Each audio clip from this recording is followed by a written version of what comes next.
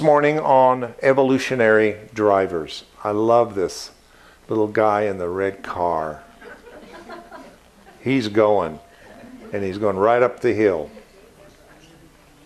I'd like to begin this morning with where I first heard this term was a wonderful experience of meeting a great visionary of our time, Barbara Marx Hubbard. And she says, and I quote, "The lessons of evolution teach us that problems are evolutionary drivers, and crises precedes transformation, giving a new way of seeing and responding to our personal and planetary situations."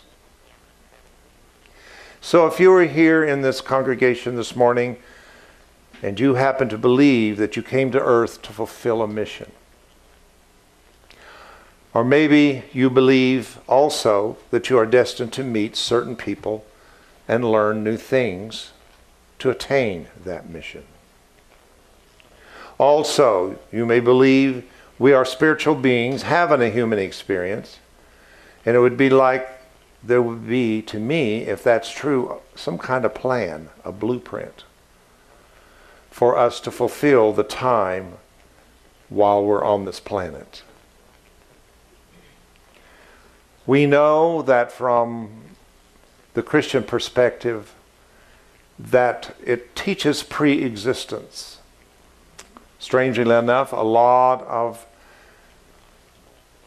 Christian denominations and religions do not acknowledge that, and yet they acknowledge the Bible. And oftentimes they don't know what's in their Bible. I do wonder. But their Bible, our Bible, says that we were found in God before the foundation of the world. And we were found holy and blameless with all spiritual blessings. Ephesians 1:3-4. Again, that shows us that we had an existence before we came into these physical bodies. I want to talk on something that people call soul contracts. The concept of soul contracts serves as guides to get us where we have chosen to get in our purpose for incarnating. There are no accidents. Everyone has a purpose and comes with a purpose and a blueprint. Sometimes this is called the book of life, your life. Your life is a book. Your life is a script. A part of what we call the soul holds that script. There's a higher part of our soul that is connected more to our spirit, and there's a lower part of our soul that is connected to our physical human experience. But the higher soul, which is connected to the heart, helps us to bridge the divine and the human. That is the intent of the heart, is to allow that to become one thing rather than separate. Gary Zerkoff, I'm sure you've heard of, who wrote the famous book, what was the book? Something of the Soul, Seed of the Soul, yes. I remember reading it way back in the 80s before Oprah got a hold of it. Oh, I want to say about Oprah. Has anybody seen her series of Belief? Isn't it amazing? It's probably the most wonderful thing that has been produced, are these 6 nights that she has produced, these documentaries on going into all the religions of the world. I can't even tell you what it's like. I'm sure they'll be out and available when it's all over. But I encourage you to see. I've not seen all of them, but I was so blessed. Oprah is definitely being used on a global level to give us an opportunity to come together, no matter what our backgrounds are. And what a great time. But he says before it incarnates, each soul enters into a sacred contract with the university. We are in a university. I call it God School 101 Earth. The contact with the universe to accomplish certain things. It enters into the commitment in the fullness of its being. whatever the task that your soul has agreed to, all of the experiences of your life serve to awaken within you the memory of that contract and to prepare you to fulfill it. Part of my message comes from experience, and I'm learning that experience is becoming so much powerful than just speaking from just knowledge that we download in books and things like that. All that's good too. But when you are at this point of life, you have some experience. It is sad that that's one of the things we do, is we put aside our elderly people, and yet other cultures has revered them as those with great wisdom that we can learn from. Tell that to your children and your grandchildren.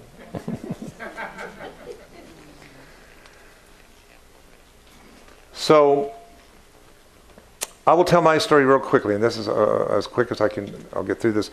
I came in at 10 months, which I thought was interesting. I just always thought it was interesting that I came in when I did, that I wanted to hold on another month.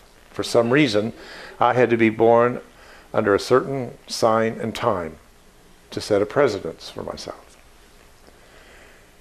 Also, as I came in, I began to recognize, and the only way I can describe it is an innate, inherent fear/anger that was weaved within my personality and my nature. How many know we all have a different tenure of personality? You know, some people have more lean toward melancholy. Some people have a more joyful. I mean, we all have a different tenure of kind of how our personality is that's natural to us. It's very natural to us. And when I came into spirituality in the 80s, I began to hear about these classes on healing the child within, Bradshaw's work. And we all flocked to those workshops thinking that what we needed to heal is something that happened after we got here.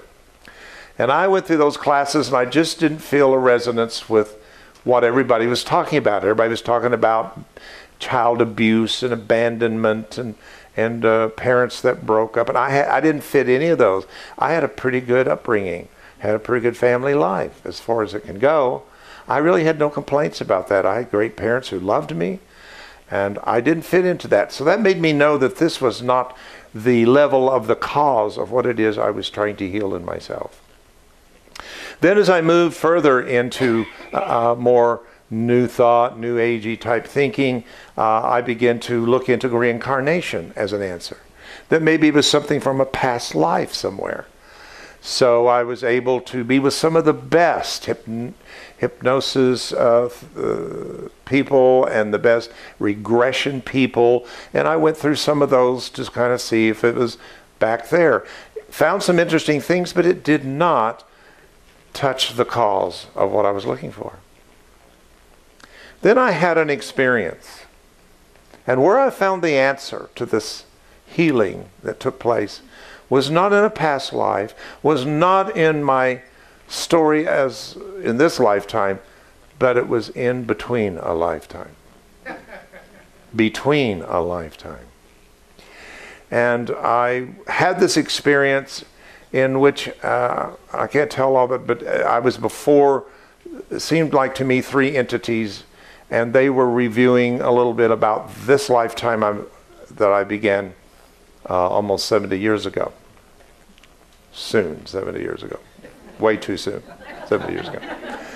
And they did that, and then they said to me, they didn't say to me, this is all telepathy. It's a whole, when you're in the 5th dimension, it's a whole different way of doing everything. Color's different, communication's different, it's all different. And it's hard to explain it in this dimension. But what was said to me, how I interpret it, was we need enough souls to volunteer to live out how many lifetimes it would take in linear lifetimes to reach it in this lifetime. And they said to me The reason is because for many, many people, this is the last lifetime in this third dimension. And I was one of those. And I know that in the depths of my soul. I can't say what you know, but I know I will not return back into this third dimension. So, of course, yes, I'll go.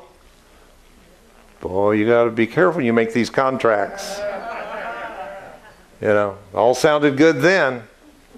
So they somehow figured out and told me, and why they told me this is because we live on a free will zone planet. And because through our free will, not enough of us has reached the level in consciousness collectively in which to stabilize the new norms that were coming into our planet from higher fifth dimension, fourth dimension to third dimension.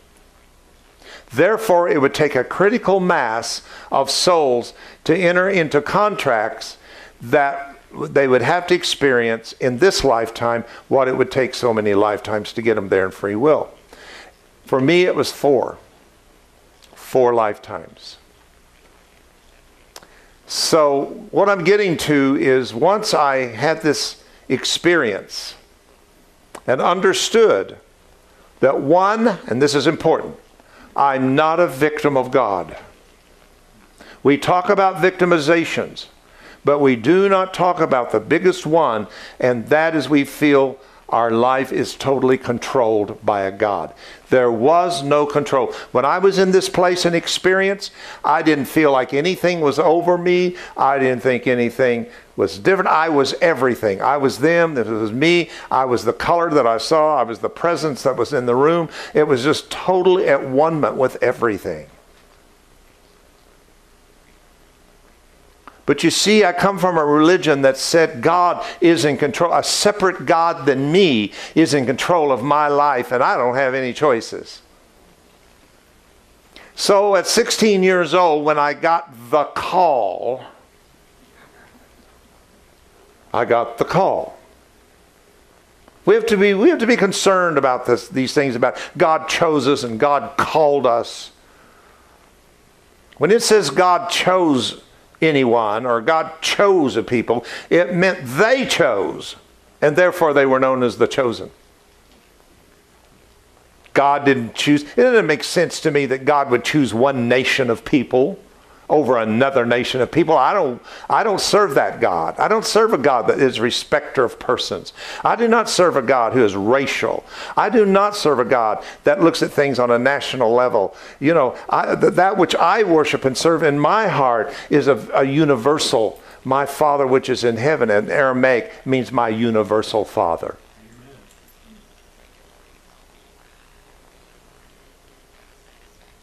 So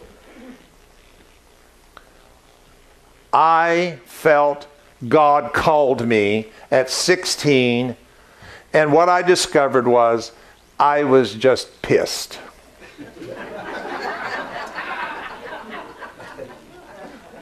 That I did not get to finish high school with my friends. I didn't get to go to a prom, and I was out preaching, pastoring my first church at 19 in the midst of Montgomery, Alabama in 63. Do I have to tell you more? I was thrown right into one of the most horrible times of our history, and yet one of the greatest times in our history. But it was a horrible time to be in that particular part of the country with so much hatred and so much going on under the watch of George Wallace and all of that going on. And I was just angry about it. Then I found out as I came in for my birth that I had this experience of being overwhelmed at the contracts that I've said. I'm going to come in as this, I'm going to do that, I'm going to do this. Whatever it takes, whoever it takes into my life, I made a contract to allow them to come in as long as they were there as an opportunity to move me toward my destiny in this lifetime. Now, when you make those kind of contracts, that doesn't mean everybody in your life you're going to draw in is going to be pleasant. Come on, I'm trying to help you out here. You that sat and fume and carry on about, I wish I hadn't got into that marriage, and I wish I hadn't got into that relationship, and I wish I hadn't done that, and I wish, all these kind of things that we could tell, probably most of us. Wonder if we could shift that, have an inner miracle within our consciousness today, and move that to everyone is my teacher, and everyone was an opportunity for me to grow and to learn. Why spend your energy and time regretting the people that you have drawn into your life? As I was coming through, I became totally overwhelmed and fearful at what I had done. Now, when I understood the anger and the fear coming from that level, it was gone. Now, I have my fears and I have my stuff, but that's not what I'm talking about. I'm not talking about my daily personality David stuff. I'm talking about this innate thing was no longer within me. This is why I'm as bold as I am to get them to do what I do. I have no fear when it comes to spiritual stuff. None. Now, other things, woo. It's a spider. It's a snake. It's a different thing. I'm not talking about that. I don't like those things. But when it comes to being bold to speak, whatever it is that I feel God has given to me, I will do it because of that healing. Because that is not the nature I was born with. I was born as an introvert, very quiet, wanted to withdraw, not be seen. Can you imagine? But you who know me outside of here know that I'm a little bit that way. You know a different David completely. I'm rather quiet in my own way, in my own nature. But just get me up in the spirit. I'm ready to go. It's important that you understand that even though we have karma working into our life, which just merely means for every action there's a reaction. But I want to tell you, contracts trump karma.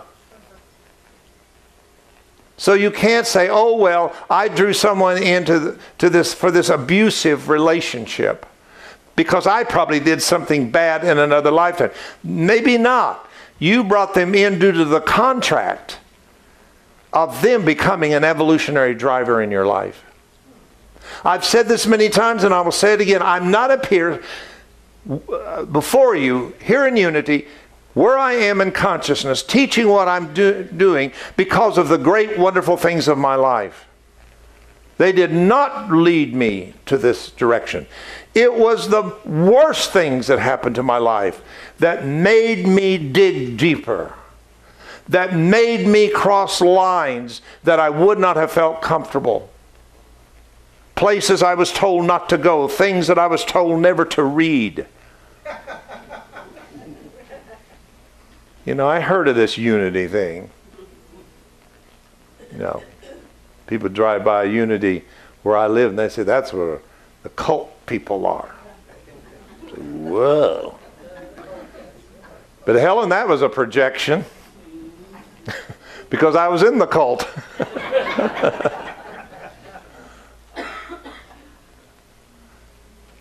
No, it's been the challenges of my life. It's been how I've come in that I've had to dig deeper and go deeper into my life to understand. I regret nothing. And I know if you just check in your spirit right now, you'd probably find out you wouldn't do it any different than the way you've done it. You may think you would on the surface, but if you go into your heart mind, you will realize that everything that has happened has brought you to where you are today. By astrologically choosing the time and place of your birth, you determine the nature that affects you and your experience for your life. It's very important. I needed to be Sagittarian, I guess. I needed to be a fire sign. Now, you say, I don't remember any such things. I was blessed to have this experience, but most people don't. Mainly because the density of a physical body can make it difficult to remember what the soul sets up. The ironic thing is that one of the greatest challenges about being in the human experience, or being in the human experience, but also at the same time brings the greatest rewards. The purpose of everything in your life was for one reason: spiritual growth. Contracts work on spiritual and subconscious levels, but they're always there to help to guide your life. They can help set up the earthly circumstances, life situations, and people you encounter so you reach the level of fulfilling your soul purpose in this lifetime. If you could just for a moment grasp this idea, and that's all I'm asking. I'm not trying to convert anybody to this. I know my experience was my experience. It's not a belief. I had the experience, and I know for myself that everything about me and who I am in this life, I helped to co-author, co-create. I said yes to. That takes out all of the, life's been unfair to me. Life has been too difficult for me. I didn't deserve it. These are the things that become the blockages. These are the things when we work with energy work and we're removing blockages, those are the blockages that end up in our energy is, I do not take responsibility for my life. This is the step that we're taking as we're moving out of all of this age of reductionism, dominion over Mother Earth, men over women. All of this time in which all we've done is end up developing an ego, which is a part of the process. Even the ego is a part of the process. The ego is about identity. Unfortunately, in the density of the human experience, we've totally forgot who we truly were. And how blessed we are in this community to at least to come to that level where we have at least opened up to this great idea that we are sacred divine human beings. But you know, we can say that all we want. We can believe that all we want. We can sing it in our songs all we want. We can minister from here all we want. But that doesn't mean that we're connected to it.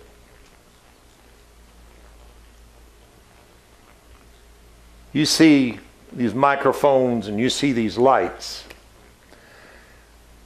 We would be right to say these are microphones and these are lights. But it doesn't mean they're actually producing ability to amplify sound and to put light into this room unless we turn them on and they're connected into something called electricity. It's good that I can say it's a light or a lamp, but if the lamp is not plugged in, it's not going to shine. And what we have to do with all this that we are looking at in the sense of mental beliefs and ideas is we've got to learn how to be connected into it. So if I plug in my lamp, I do not understand electricity. I could not tell you one thing about what electricity is and how it works. I just know if I plug it in and turn it on, the lamp's going to shine.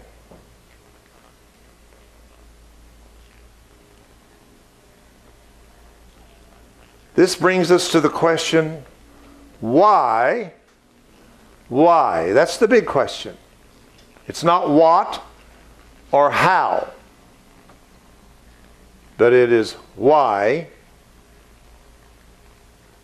would someone choose a so-called negative experience like a difficult childhood or an abusive relationship? Why? Or come into the world with a challenging physical situation. We have to realize that sometimes we learn from the toughest teacher.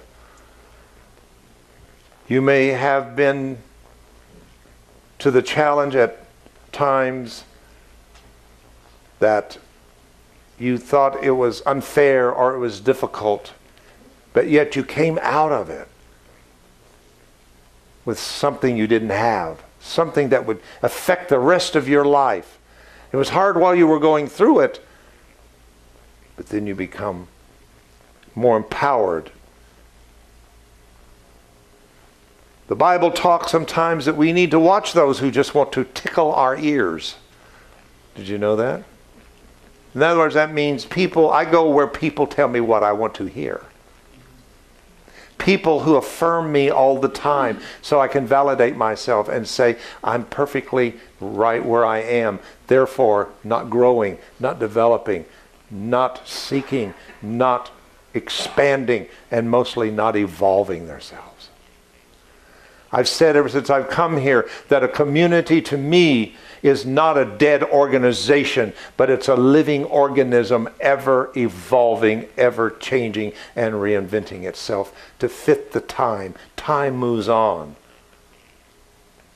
Do you think cars don't? Do you think clothes don't? Most of all of the things that you buy is a stream of change and evolution toward the more complex. Except religion. Except most organized religion still tries to hold on to what the beliefs were hundreds and thousands of years ago with never looking at it. Now you've got a pope that is revisiting what does the church mean in our time. That's revolutionary. I call him a plant. I call these people a plant because I believe God has strategically planted some of his representatives in every system that's out there. He's got one in the medical, or two. He's got in science. He's got them in religion, education. Every one of them, God is visiting with an opportunity to say, let's revisit and relook at the system. And let's recreate it on a different vibration. Education is one that most concerns me. Too many children are coming in that don't fit the old model of education. And because of that, they're being punished for it and making the pharmaceutical company a little richer. We do not try to make our children fit old systems. We need to make old systems fit new children. We need to find another way in which they learn. They're wired different. We know they have different DNA. That is proven that most of us with only 20 out of the 64 combinations of DNA turned on, they have 24 and above. And are no longer human by the old criteria I'm quoting. They are no longer human beings by the old criteria. They're going to learn better with sound, vibration, music, color. But we're trying to make them to fit the old. That's the conservative idea. Let's go back and keep the status quo. There are new things emerging to the top of consciousness that is ready to burst in. That's why I love this idea of new entrepreneurship. I think that you are sitting here have no idea what lurks deep within your soul that is trying to come alive and awake and just needs a little guidance that's going to change your status. There's nothing wrong with wanting abundance. There's nothing wrong with making more money. I'll say it, money. You know, we dance all around the money thing. I do, because that's a touchy subject. But there's nothing wrong with having more money. And I'm sure you're going to find out if you're going to be a new entrepreneur, you're going to need money to do it. I've always said, God, give me money so I won't have a need for money. That's the only reason I want money, so I can totally eradicate any desire or need for it. But if Spirit says to me, last week I was in Phoenix ministering, and I wanted to go. I haven't been with these people for 30, 40 years. They invited me out there. I wanted to go. I knew it was a small group. I knew there would be a lot of money, but I still felt to go no matter what it looked like.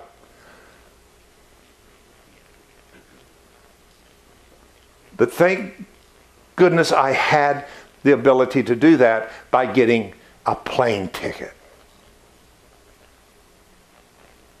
I could go. Instead of saying, I can't afford to come to you, although my spirit is saying, go, I can't do it because I'm in some kind of a need or lack.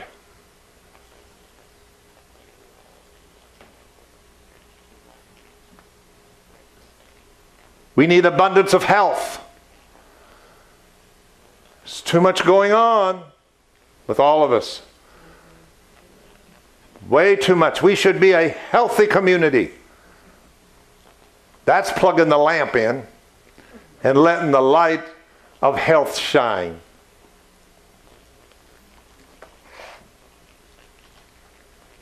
We need to be a blessed community. A people set on a hill that cannot be hidden. So I'm closing with this thought. This is where I'd like for you to visit in your meditations.